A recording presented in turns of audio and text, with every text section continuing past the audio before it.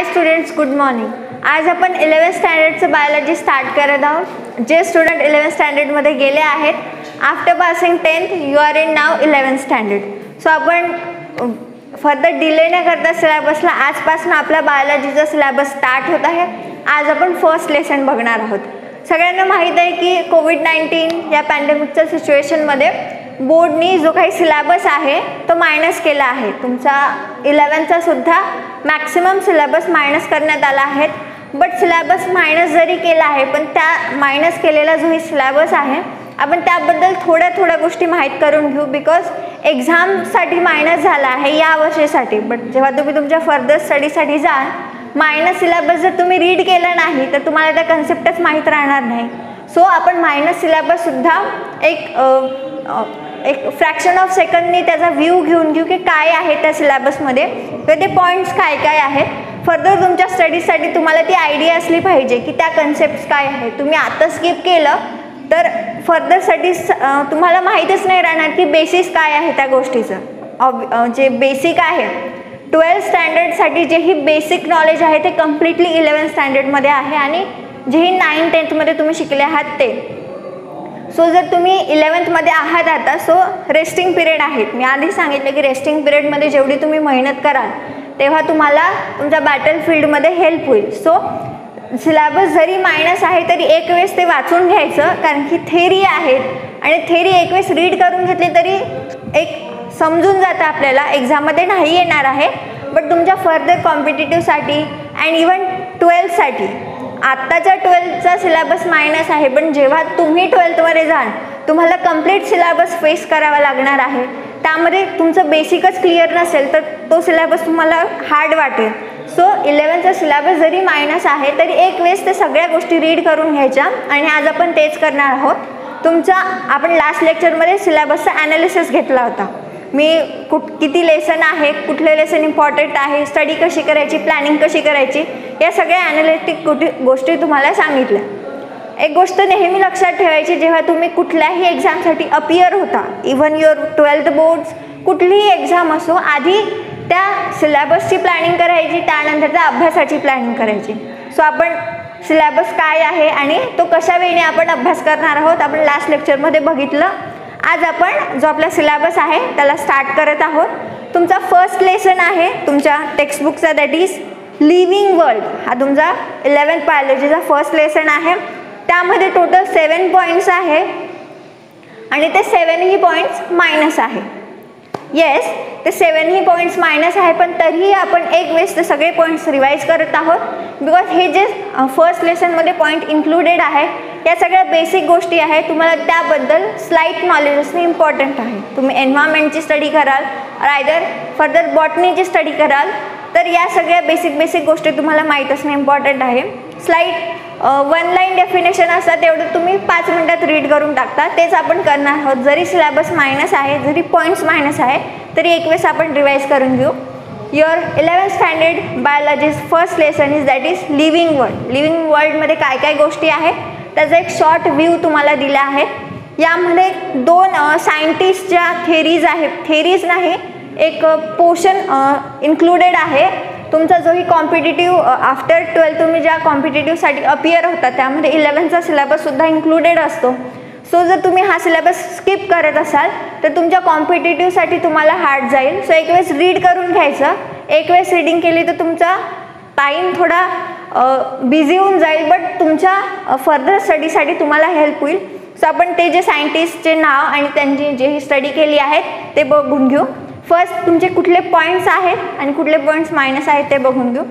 Total there are 7 points in your 11th standard first lesson living world. त्यामधले पूर्णच point minus आहे. Means basically complete lesson तुमचा हा एक्झाममध्ये येणार नाही आहे. But for your further study you have to read it first.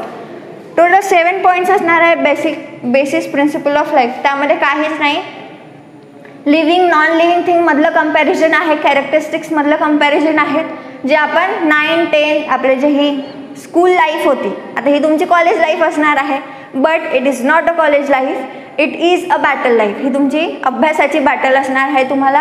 तुम्ही 10thमध्ये जेवढेही मार्क्स कव्हर केले असेल, स्कोअर केले असेल, दॅट इज ते तुमचं 10th पर्यंत झालं. बट आता 12th मध्ये तुम्हाला खूप हार्डवर्क करायचं आणि चांगले मार्क्स स्कोअर करायचे त्यात, कारण 12th नंतर खरं तुमची लाईफ स्टार्ट होत असते. So you R now preparing for your 12th boards battle. So total 7 points आहे. आपण एक स्लाइड व्ह्यू घेऊन घेऊ सगळ्या गोष्टीचा. फर्स्ट याच्यात कंपॅरिझन आहे लिव्हिंग नॉन लिव्हिंग थिंग्सचं. त्यामध्ये आपण जसं कॅरेक्टरिस्टिक कम्पेअर करतो, एखादी गोष्टी लिव्हिंग आपण का बरं कन्सिडर करतो, आपण कम्प्लीट कॅरेक्टरिस्टिकमध्ये ती गोष्ट जर इन्क्लुडेड असेल then it is a living thing. Living थिंगच्या ज्या काही कॅरेक्टरिस्टिक आहे तुम्हाला माहीत आहे, आपण 9th-12th मध्ये त्या कॅरेक्टरिस्टिक स्टडी केल्या आहेत. एक वेळेस फास्ट रिवाईज करून घ्या. आय नो खूप दिवसाची गॅप गेली आहेत, तर आपण काय शिकलो होतो 10th मध्ये आठवायला थोडं हार्ड जातं. तुम्ही रिवाईज करून घ्या, नक्की आठवेल तुम्हाला. त्याच कॅरेक्टरिस्टिक कम्पेअर करून आपण लिव्हिंग नॉन लिव्हिंग थिंग जज करत असतो. तीच गोष्ट फर्स्ट पॉईंटमध्ये इन्क्लुडेड आहे. Second point is that is हर्बॅरियम. आता हर्बॅरियम नवीन शब्द आहे तुमच्यासाठी. काही स्टुडंट्सनी 10th मध्ये वगैरे प्रॅक्टिकल्समध्ये ऐकला सुद्धा असेल, पण काही स्टुडंटनी नसेल ऐकला. सो हर्बॅरियम काय असतं, ही एक टेक्निक असते ज्यामध्ये एखादा प्लांटचा पार्ट आहे तो मीन्स जो जसा आहे तसाच एका चार्ट पेपरवर स्टिक करून त्याचे कॅरेक्टरिस्टिक नोट डाऊन केले जातात. टेक्स्टबुकमध्ये मेन्शन आहे point number 2 that is हर्बॅरियम. Basically जो ही प्लांट पार्ट असतो, आता तुम्ही एखाद्या प्लांटची स्टडी करत आहेत, जसं 10th मध्ये तुम्ही हिबिस्कसच्या फ्लावरची स्टडी केली असेल. सो आपण त्या फ्लावरला जर हर्बॅरियममध्ये कन्वर्ट करायचं असेल तर जो पार्ट असतो, सपोज फ्लावर असेल ते, त्याचं कम्प्लीट जे स्ट्रक्चर आहे प्लांटमधनं काढल्यानंतर ते स्ट्रक्चर प्रेस केले जातं, कम्प्रेस करून एका चार्ट पेपरवर स्टिक करून त्याचे तिथेच कॅरेक्टरिस्टिक मेन्शन केले जातात. तर ते प्रिझर्व करण्यासाठी काही टेक्निक्स एक्सपेरिमेंटली यूज केले जातात. आता सध्या तुम्हाला ते आपल्या प्रॅक्टिकलसाठी नसणार, बट इंटरेस्ट असेल तर तुम्ही तुमच्या टीचर्सला सांगू शकता प्रॅक्टिकल्स घेण्यासाठी. जेही आमचे स्टुडंट असणार आहे इन्स्टिट्यूशनचे, त्यांचं ते प्रॅक्टिकल होऊन जाईल. सो हर्बॅरियम इज वॉट, प्लांट पार्टला तसंच प्रेस करून एका चार्ट पेपरवर स्टिक करून त्याचे कॅरेक्टरिस्टिक्स नोट डाऊन केले जातात. त्या चार्ट पेपरच्या राईट साईडवर कुणी ते मीन्स एक्सपेरिमेंट परफॉर्म केला आहे आणि त्या प्लांटबद्दलची इन्फॉर्मेशन वगैरे या बेसिक गोष्टी राईट साईड मीन्स आता हा चार्ट पेपर आहे that is it will be right side. माझ्या हँडनुसार ह्या राईट साईडवर ते सगळे कॅरेक्टरिस्टिक बॉटम साईडला रिप्रेझेंट केले जातात. So that is a हर्बॅरियम. Now what second is botanical gardens. Botanical gardens माहिती आहे जिथे प्लांट्स स्पेसिस प्रिझर्व केल्या जातात और आयदर शो केल्या जातात. डिफरंट प्लांट स्पेसिस एका गार्डनमध्ये प्रिझर्व करून जेही फर्दर स्टुडंट्स आहेत, जेही कॉमन पीपल आहेत त्यांच्या व्ह्यूसाठी त्या ठेवल्या जातात. That is botanical gardens. आता बोटॅनिकल गार्डन्स आपण सध्या ऐकतो, बट फर्स्ट बोटॅनिकल गार्डन ज्यांनी एस्टॅब्लिश केलं होतं that is the scientist is Luca guinea in 1543. First botanical garden was established it 1543 bye Luca guinea at पिसा, इटली. पिसा इटलीमध्ये फर्स्ट बोटॅनिकल गार्डन एस्टॅब्लिश करण्यात आलं होतं. तुमच्या कॉम्पिटेटिव्हच्या व्ह्यूनी हा क्वेश्चन इम्पॉर्टंट असू शकतो. सो लक्षात ठेवा that is first botanical garden established in 1543 bye Luca guinea at पिसा, Italy. So that is botanical garden.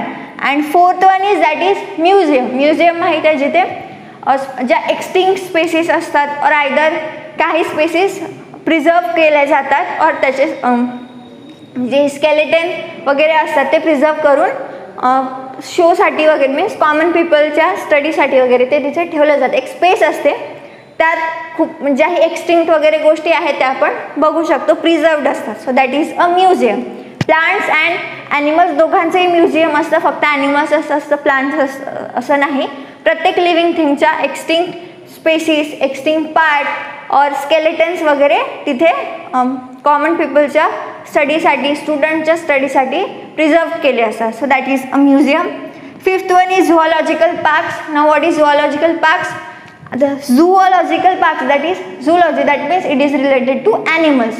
जिथे ॲनिमल्स जसं बोटॅनिकल गार्डन्समध्ये प्लांट्स स्पेसिस प्रिझर्वड असतात, झुऑलॉजिकल पार्क्समध्ये ॲनिमल स्पेसिस प्रिझर्व असतात. That is zoological parks. Then biodiversity parks means what? तिथे complete plant animal दोन्ही येतात because it is biodiversity. Plant animal आणि आणखी काही नॉन लिव्हिंग गोष्टी असेल त्यासुद्धा तिथे येतात because it is a biodiversity park. बायोडायव्हर्सिटीमध्ये ज्याही गोष्टी इन्क्लुडेड आहे ते प्रत्येक गोष्ट त्या पार्कमध्ये असते. And second that is keys. आता कीजमध्ये काहीच नाही, नॉर्मल व्ह्यू दिला आहे complete लेसनचा. So that is your complete lesson. आपण बायोडायव्हर्सिटी पार्क बघितले. सो आता यामध्येच एका सायंटिस्टची स्टडी मेन्शन्ड आहे that is SP Agarkar. Study biodiversity of western Ghats. जे ही वेस्टर्न घाट्स आहे इंडियाचे बेसिकली महाराष्ट्राचे त्यामध्ये SP आगरकर सरनी पूर्ण वेस्टर्न घाटची जी ही बायोडायव्हर्सिटी आहे ती कंप्लीट स्टडी केली होती. आणि त्यांच्या या स्टडीवर त्यांच्या याच वर्कवर जे ही ARI पुणेचे इन्स्टिट्यूशन आहे त्यांच्याच नावावर ते इन्स्टिट्यूशन फॉर्म केलं गेलं आहे. So that is a study of SP Agarkar. तुमच्या टेक्स्टबुकमध्ये मेन्शन आहे डिटेलमध्ये. एक वेळेस वाचून घेतलं तरी तुम्हाला ते समजून जाईल. So that is your first lesson. हा लेसन कम्प्लिटली डिलीटेड आहे but for your competitive it is important because यातले 2 क्वेश्चन तुमच्या कॉम्पिटेटिव्हमध्ये येऊ शकतात जे तुम्ही आफ्टर 12th अपियर करणार आहात. So that is your 11th बायोलॉजीज first lesson living world. यानंतर आपण सेकंड लेसन बघणार आहोत नेक्स्ट लेक्चरमध्ये. त्यातलाही जो सिलेबस मायनस असेल मी तो सांगेल आणि एक व्ह्यू आपण त्याचासुद्धा घेऊन घेऊ. सो आजच्या लेक्चरमध्ये काही डाऊट असेल, काही क्वेश्चन असेल और आयदर काही सजेशन असेल तर कमेंट बॉक्समध्ये नक्की सांगा. Thank you for today.